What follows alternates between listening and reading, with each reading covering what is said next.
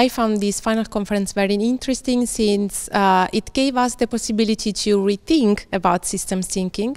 And especially now, we are living two transitions that are green transition from one side and digital transition from the other.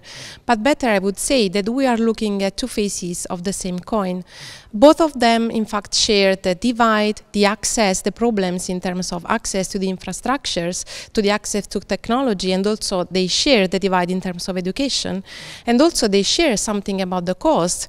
Digital technologies can help in saving resources, in saving costs from one side, but the environmental impacts of this transition are not yet well explored. So I believe that adopting a systems perspective to all these two phenomena can be very, very useful to understand the times that we are living.